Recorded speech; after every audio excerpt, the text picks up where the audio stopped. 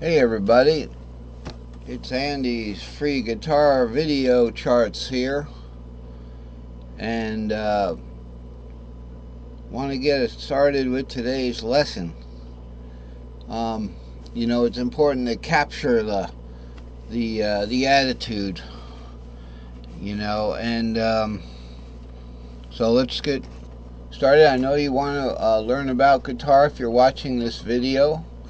If you want to learn about Andy, I can tell you that, and you all probably know, that I went to school and I had earned a master's degree, and I even wanted to aspire at one point to get a PhD, and so I know about teaching. I've taken over, I guess, 210 credits or something like that of college material, over 200. So and some of these are doctoral level classes, but so I know, and I've taken voice lessons, not private. I've taken a few private piano lessons. I took private trumpet lessons as a child. That's how I learned how to read music.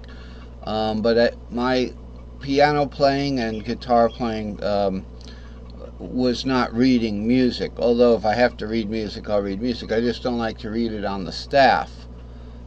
So I invented this way of displaying guitar fret notes, and it didn't exactly happen this way.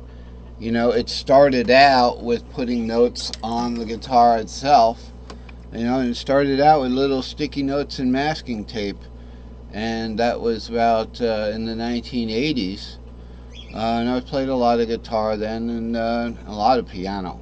I played a lot of piano then. So pianos couldn't follow me around. When I got a guitar, I learned how to play that. But I've gone to college, and I've taken different classes, and there's smaller classes that I find are helpful. I've taken the restaurant serve safe class twice for food management. So I know about teaching, and I know about being a student. And in this way, I'm both. So I actually learn. And I realized it is important to review this before we move on to today's chart, where we're going to try to do these progressions. Important about this chart is I don't know why we've got some kind of magnification here, a magnifier or something. It should be a cursor, but this is the major triad. It's called a pattern stack, but it's not strictly a pattern stack, because you're really not stacking much if it's not going on top of one another. And it's like stacking bricks or something. If you want to look at this as a brickyard, right? It's a brick wall. And these would be, say, window bricks where there's no brick at all. Okay? And let's say the bricks above it, have some support in there, like a piece of like a metal frame or something. That's the way they do windows. So the important reason why I put this up is because we're going to be looking at the guitar fretboard in sections, and my guitar is C tuned, so your guitar would start here on E, mine starts here on C. I thought that was my great idea,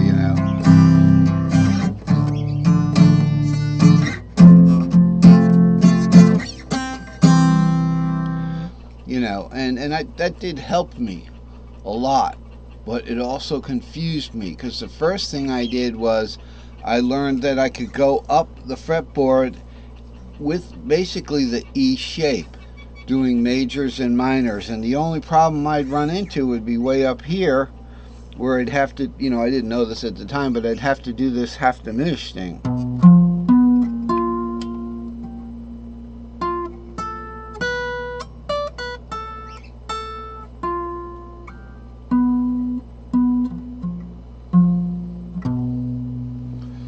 So that would be kind of like this chord, like this backwards C chord or something. And then back up to the E-shaped octave C. But I'm going to be changing over to guitars. The other guitar I have, I think, is a little bigger neck for me. But I like this one for now because it's got that C grid on it. It's got the C notes. Although when I play, you know, even though it's different, when I play a D minor down here, it's a D minor. Alright? So that's how I started out.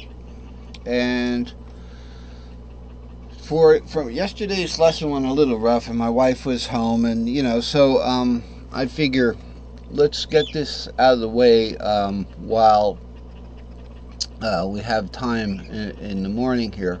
For my morning, it's about almost 10 a.m. So it's Saturday, so it's a nice day. The weather's showing some promise, but we really got wet yesterday. So what we got here is, if we do this arpeggio, and this is in any major key, you have the inversions we can learn off of this. Root is root 3/5, and then we have 3/5 root is the first inversion, okay, and then 5 root 3 is the second inversion.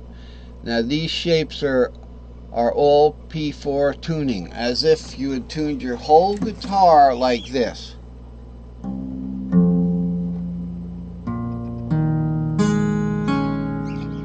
Okay, your guitar actually pitch-wise would be like this.